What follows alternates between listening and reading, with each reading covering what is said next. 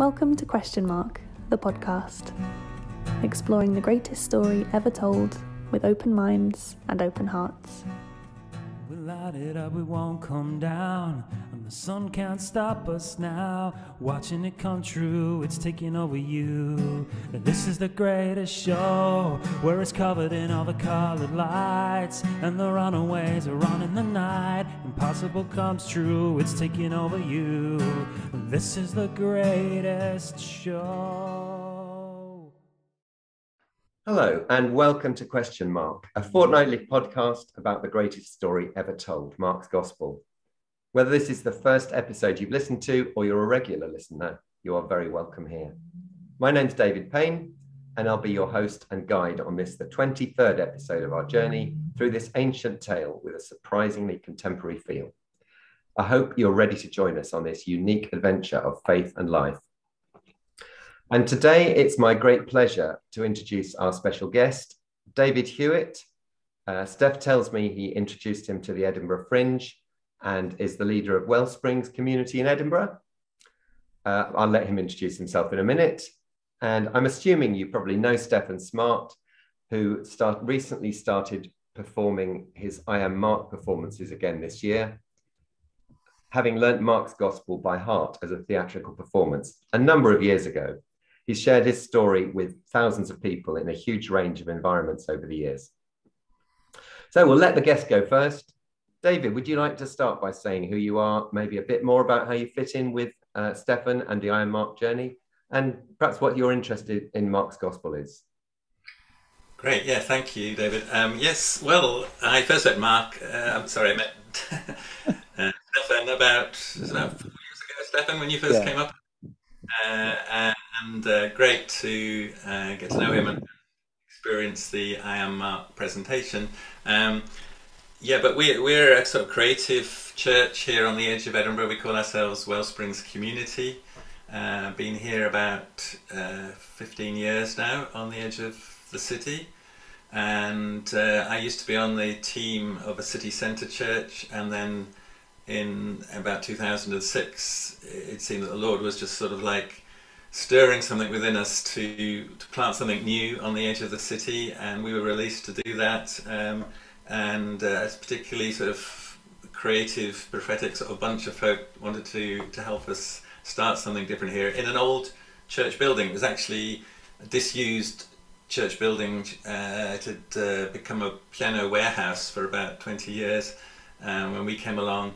I'm also an architect by profession, so that helped. I was able to do some plans for renovating it, subdividing it.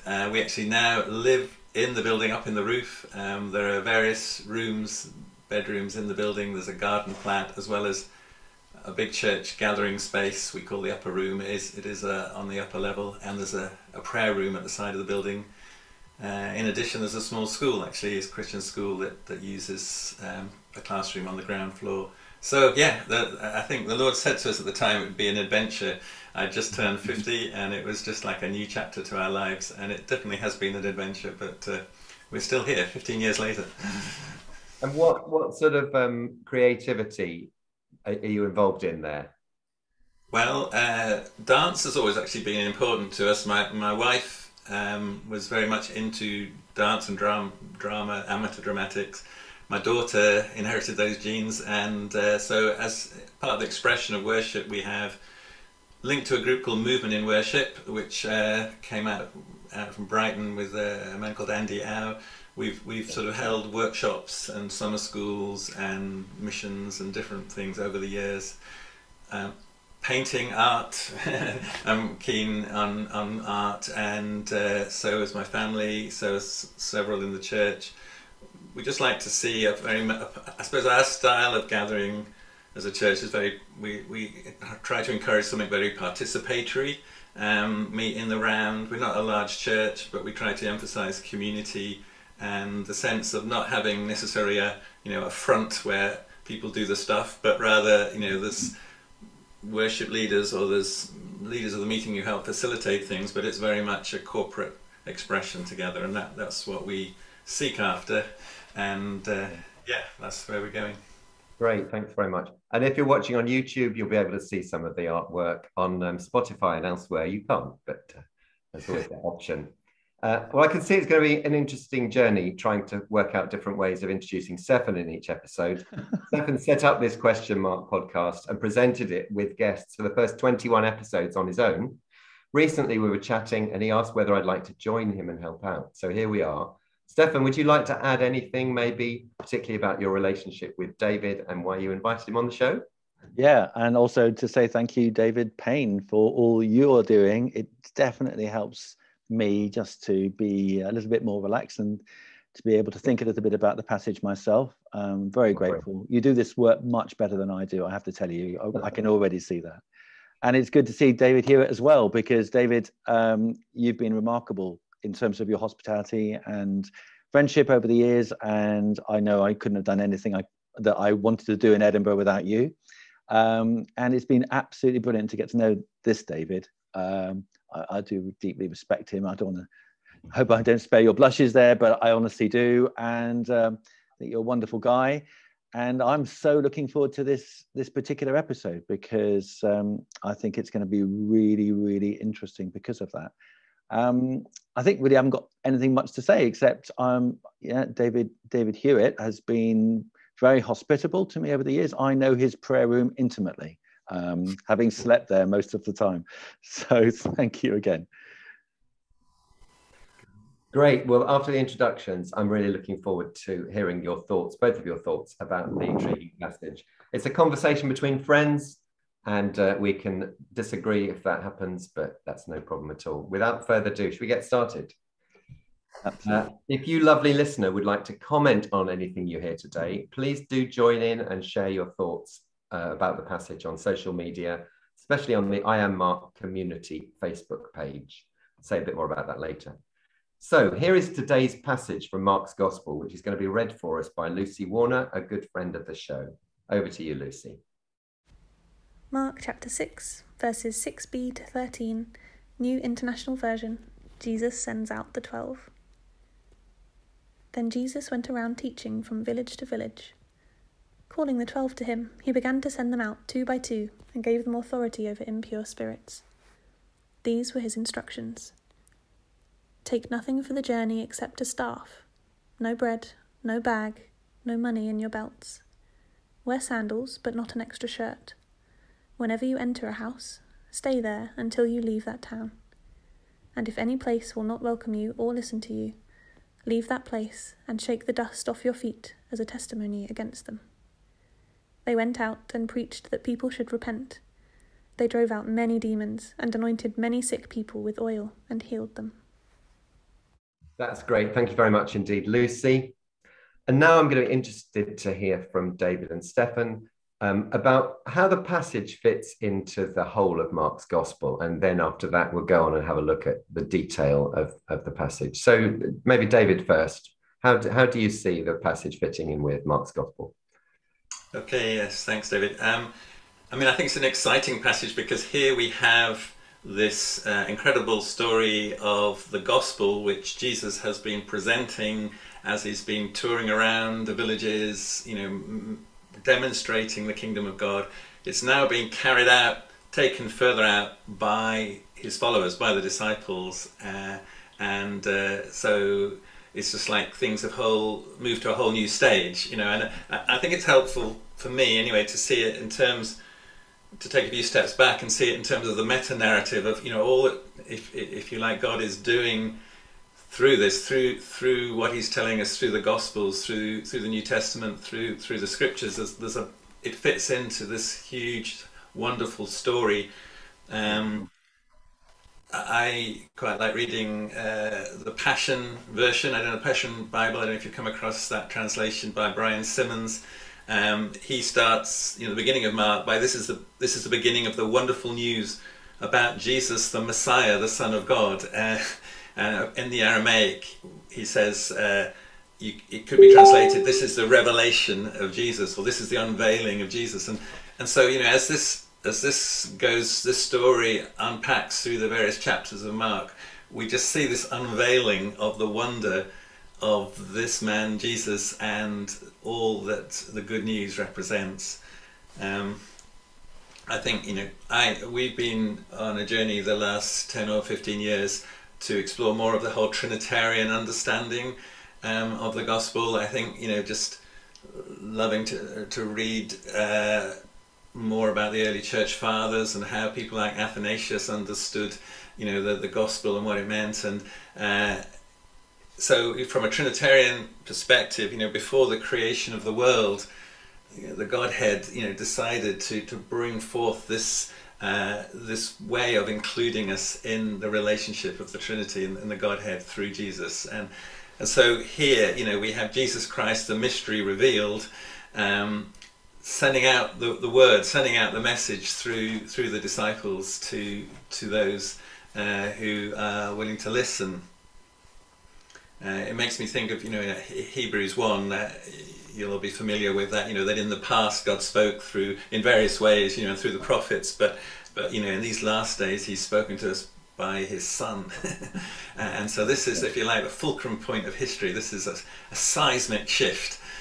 You know, something's happening here that's been building up to all through history, and now, you know, this particular chapter, I think, is another fantastic step on that incredible unveiling, and so it's so exciting that Jesus, Emmanuel, God with us, you know, who's come not just to be an example for us, but really to be an example of us. You know, there's so much we know just packed into that understanding of the Messiah, Jesus Christ.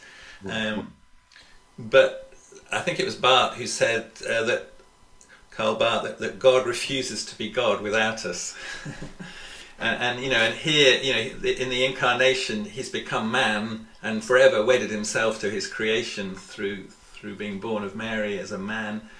But you know, now he's involving us in the story, and so here we have the disciples involved in the story. You know, going out, sharing, demonstrating the power of the kingdom. You know, and it's showing that it's not just like personal philosophy, or it's not just a religious ritual. This is life, and it involves us with God. We're doing it together. You know, we're all involved, participating, you could say, in this gospel. So I think it's so exciting. That's my stirring for this. Yeah, that is certainly very stirring. Thank you. Stefan, is that how you see it? Have you got some other thoughts about how it fits in? I'm just in awe of what David just said. I think, it's great to be able to look at the whole meta-narrative, as he puts it, in the way that he has. I was particularly resonating, David, with the idea of the unveiling and the Passion Translation. For me, in a sense, that helps me understand this passage, but quite a lot of other passages in Mark, because it does seem to me that there's a continual unveiling. It's like there is a veil, nevertheless, before you have the unveiling. So that's not absolutely crystal clear. You kind of have to be very attentive. But nevertheless, the object is to unveil. And I think for both the reader and for the disciples, so Jesus is unveiling about who he is and why he came is a lesson for us, but also for the disciples. And sometimes we get it, just like them, and sometimes we don't. And I think that's the crucial. Are we going to get it? Are we going to listen attentively enough?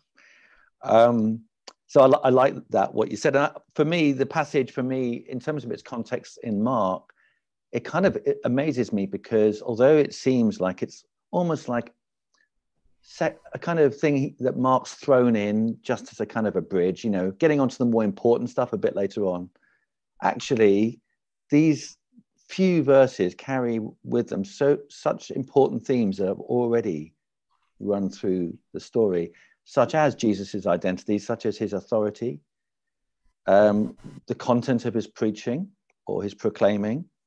And I think as such, the fact that it also, as David just said, it actually implicates us as disciples as well, means that this is a particularly pertinent passage for us in the present era as well. I think we need to be paying attention to this, whereas perhaps our temptation might be to feel this is a rather insignificant passage.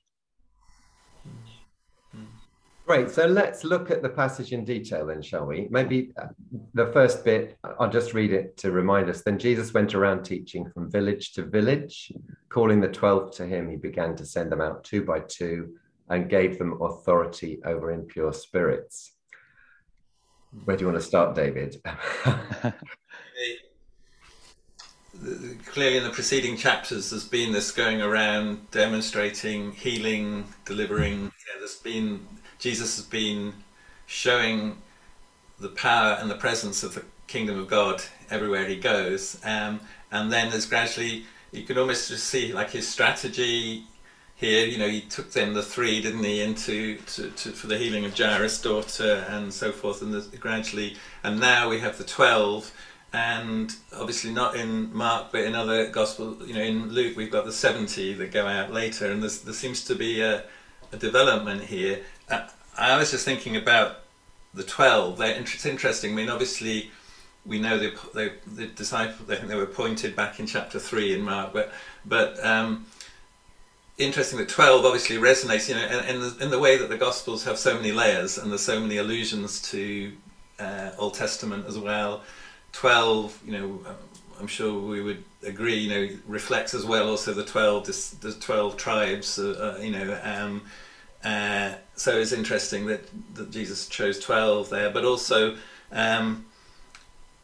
there's other allusions as well. The 12 spies that Moses sent into the land, and they failed to go into the promised land, but here you've got Jesus sending out 12 to announce the promise. The promise has come. Jesus, the promise is here. And Joshua's, in the beginning of chapters 3 and 4, when they do enter the promised land, he chooses 12 men to go, and they place, if you remember, after they've crossed the Jordan, they place 12 stones as markers in the Jordan. And it just seems that, in the way biblical writers do, there are all these things to remind us of the significance and all that has come before, all that God has spoken, like Hebrews said, what is now actually reached its wonderful climax in the Son and the coming of the kingdom of God and the kingdom of God being at hand. And I think it's so exciting. And obviously it goes on to, when it's 70, people allude to 70 nations. I think Genesis 10 lists 70 nations, and so maybe this is a building up 12 representing Israel, but the 70 will be like the world. And so I just see a growing strategy here of this unveiling. Yeah. I mean, I like what you said there, David. I totally agree. It's like, I think it's so often the case that when we read something like Mark's Gospel, we forget that it has so much in the background from the Old Testament, and actually Jesus's message of salvation here is Israel shaped. And so the 12 clearly for me also, it represents the 12 tribes, and I think it underlines what I'm beginning to understand as Jesus's kind of calling, how he saw his calling as renewing Israel. It's like that's the first step. The Gentiles, as you said, come very, very soon after, but it's the renewing of Israel that's at the core of the message. I don't know, for me about this little section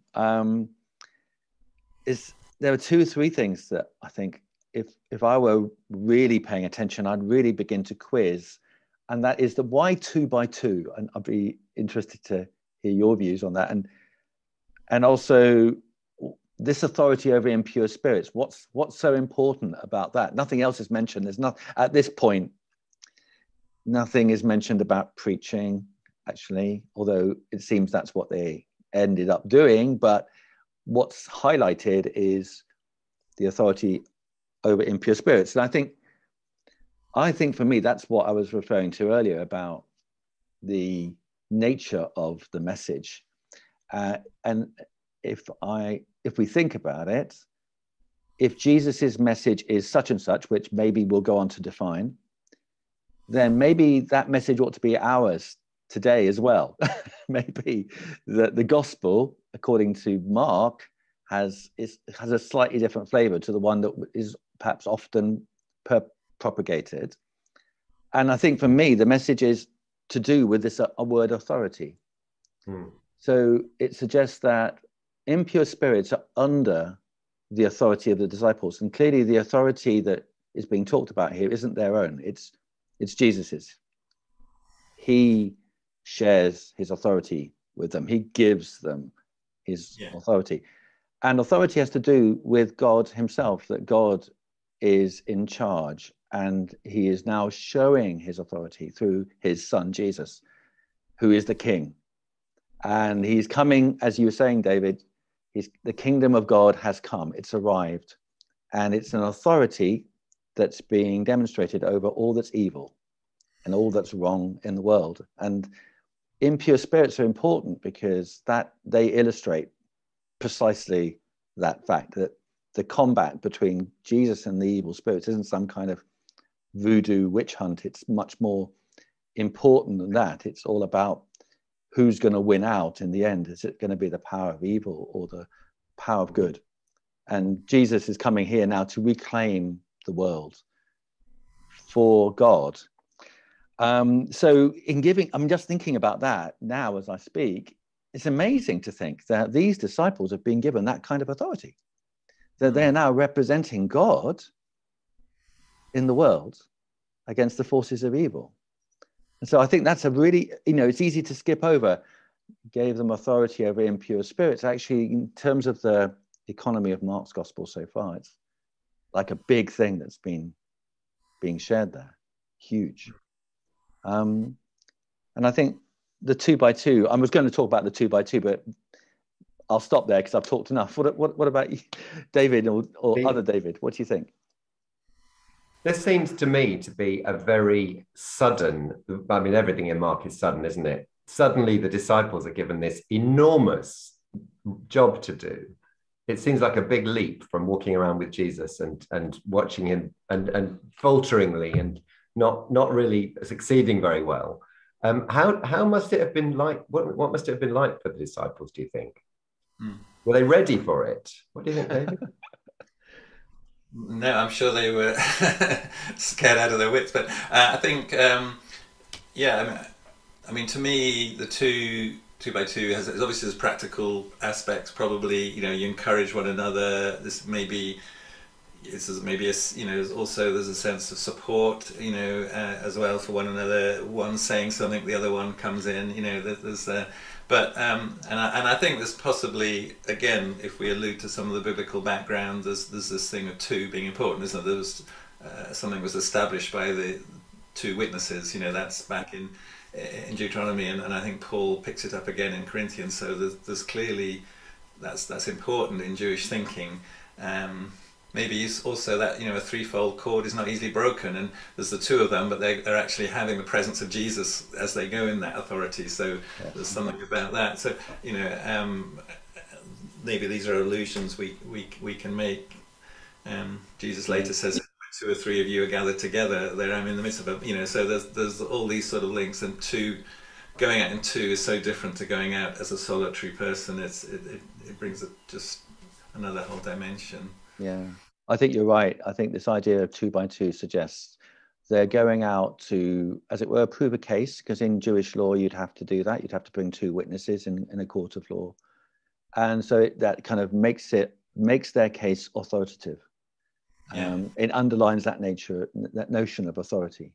And I suppose what they're doing is witnessing to what they've seen. And they've been with Jesus, and they've seen what he's done and what he's taught. I mean, in order to answer your question, David P., I don't know if we can speculate too much. I agree with you that it may be quite helpful to, but I think from the evidence of a text, I would say, how did they react? The evidence of a text suggests to me they probably reacted really badly in a sense, and maybe I'll hold my peace at that point, because I don't want to mention more until we get to the point that might suggest that. Okay, let's move on to the next bit, shall we then? He gave them instructions to take nothing for the journey except a staff, to wear sandals but not an extra shirt. And then when they enter the house, stay there till they leave the town. And if a place won't welcome you or listen to you, leave that place and shake the dust off your feet as a testimony against them. What can we take out of that? There's a lot, isn't there? But where are you going to start, David? Yeah, I mean, I think Jesus gave them instructions. I mean, we don't know, because obviously it's packed in, and there's a summary here. So obviously, possibly, I like the way this this translation sort of says he began to send them out 2 by 2. So maybe he took a bit of time with each pair and prepared them more, and so they weren't just like just sent out immediately like that.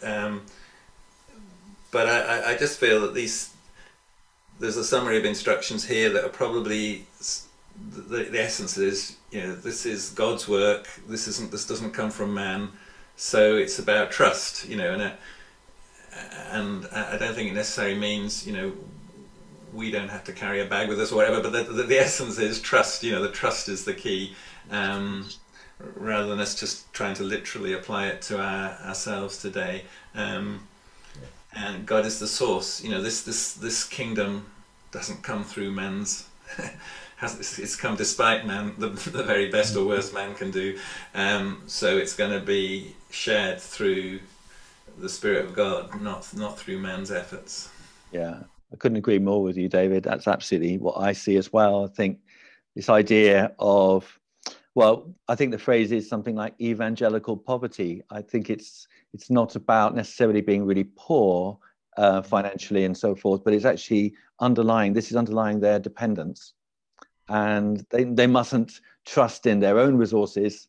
It's trusting in God and Jesus's authority.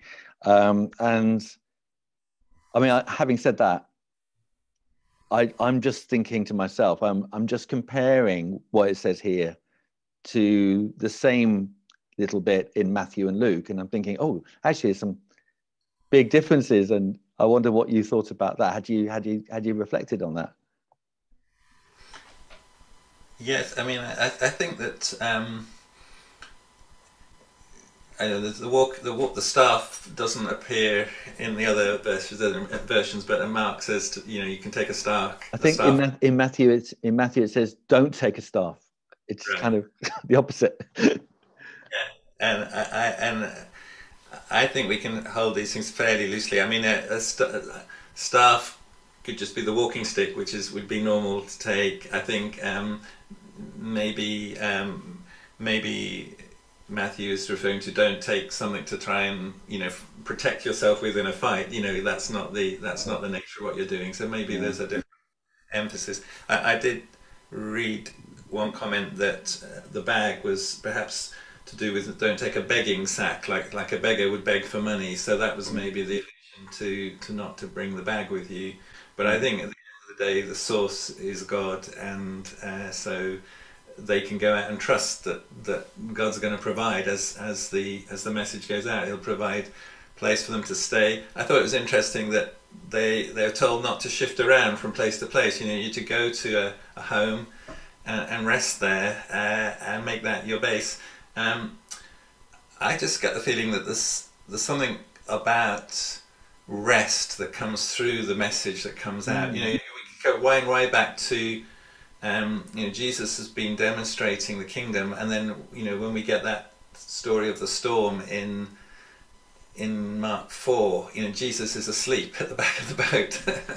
So while the disciples are like, hands up in horror, help, we're all going to drown.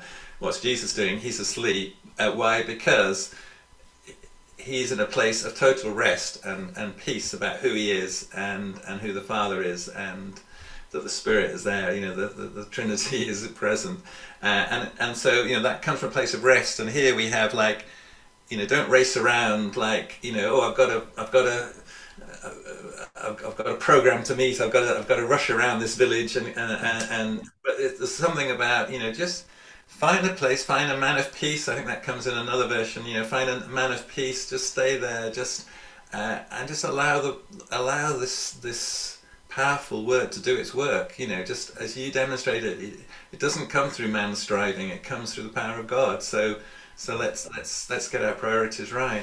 Yeah, it's brilliant. That's brilliant. I mean, I was talking to a friend about this, who happens to be our next guest on the podcast the other day, and he was saying it's really interesting, this idea of not depending on these kind of masses of resources and money, actually how different that can be to the way the church sometimes operates, that actually resources are really, really emphasized in some quarters. And I think it really helps to kind of get our feet on the ground by reading a passage like this, doesn't it? To recognize that actually it all boils down to trust, as you say.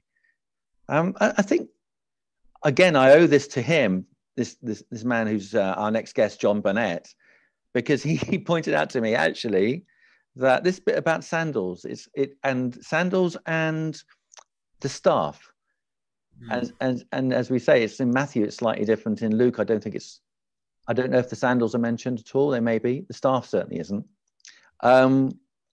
But it may be Mark had something else in mind apart from what we're talking about, which is about dependence and trust.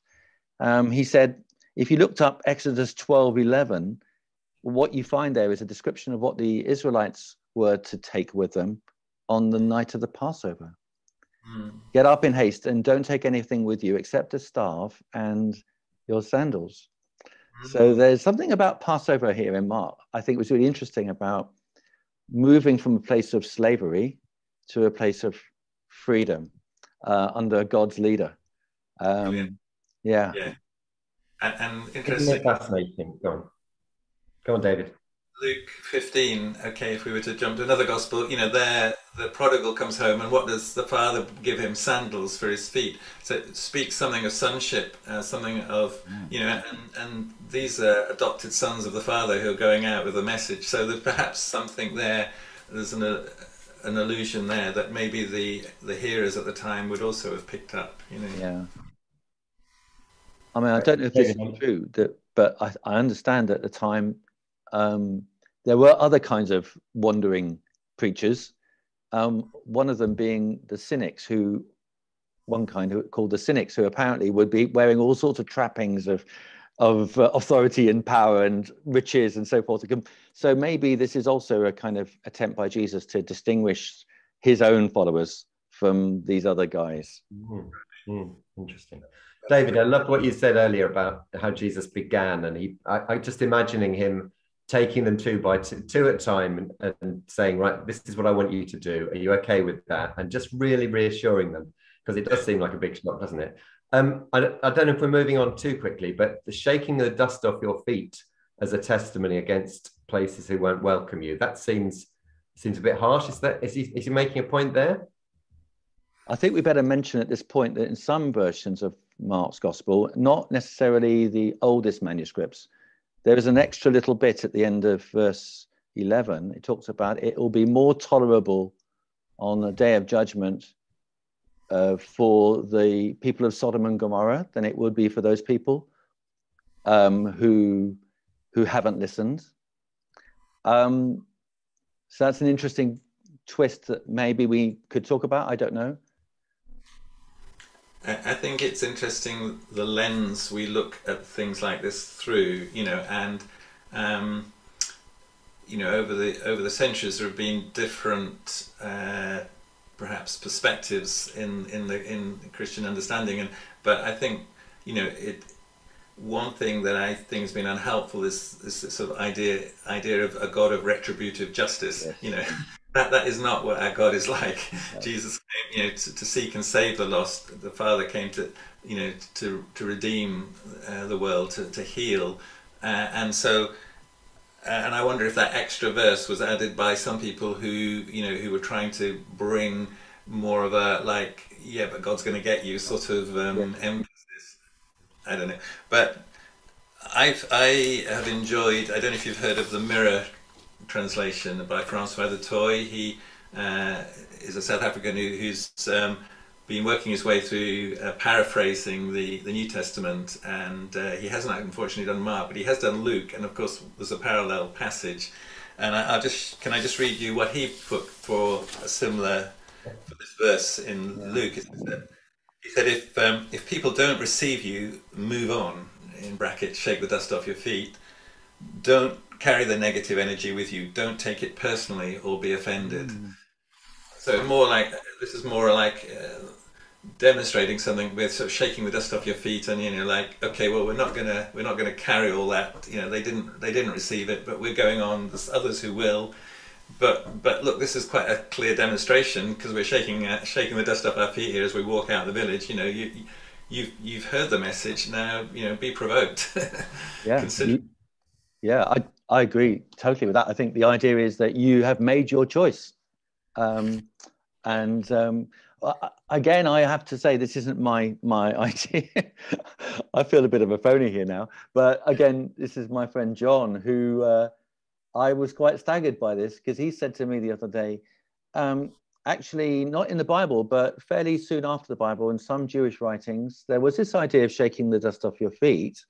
And what it meant was, if you were traveling from Gentile territory like Tyre and Sidon, and you were going back into Israel, well, that territory you've been in is unclean. So basically, you're shaking the dust off your feet as a sign of you're going back into Holy Land, and you don't want to have anything of the other stuff with you, the unclean stuff. And to do that, if that's true, and it's relevant here, that means what they're doing is saying, well, you've kind of made your choice. What we're offering you is God's plan for humankind. And, are you going to be part of the plan? Are you going to be part of that project? You're going to be joining in. The kingdom of God has arrived. What's your decision? Yeah. And they've said, no, I'm not interested for whatever reason. And that means they've made their choice. So it's almost saying, well, we'll move on then, because we're moving from a place that has made a decision not to be with God on this. This is what God's offering. You've decided not to go with that. I don't know what you think about that idea. Yes, it's interesting, isn't it? They're dealing with impure spirits and impure response. It's almost like a shaking off of both. I wouldn't say that. Therefore, this action is like condemning the village. No. I think this is just like at this stage in the journey, it's just in a sense a warning, but it's not. It's not like there's no hope now. yeah, I agree with that. I find it hard to accept that idea of no hope.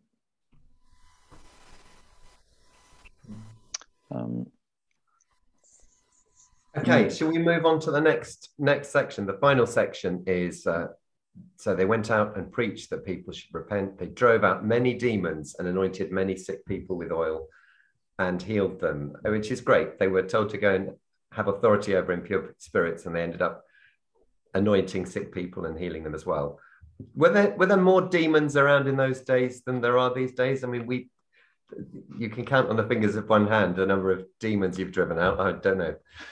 No, you can't. But, I can't. What's that all about?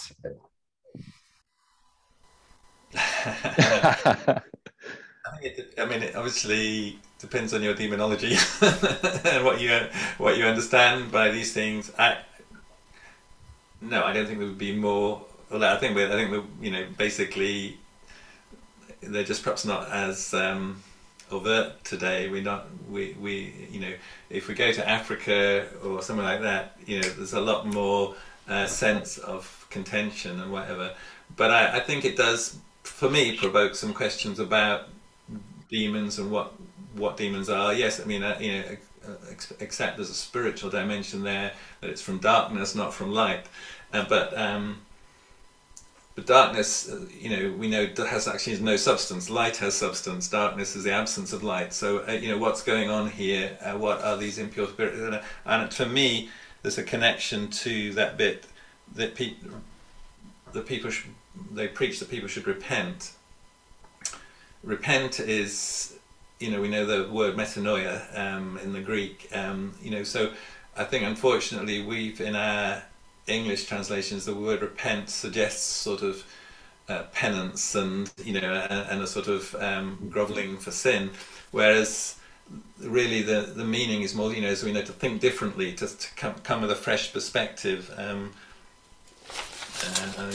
I've got the thing here. The two parts of metanoia, meta, which means together with, and the noia part is to perceive with the mind. So we're talking about something to do with the mind here. And so repent really suggests an awakening of the mind, or a realignment of one's thinking, one's reasoning. Clearly a realignment from God's perspective, to see things how actually they really are, not in the delusion of men's minds or the darkness that we know mankind has retreated into. So if we link that back to the demons, when Paul talks about demons and so forth a lot, we see this sense of strongholds of the mind, and how ways of thinking become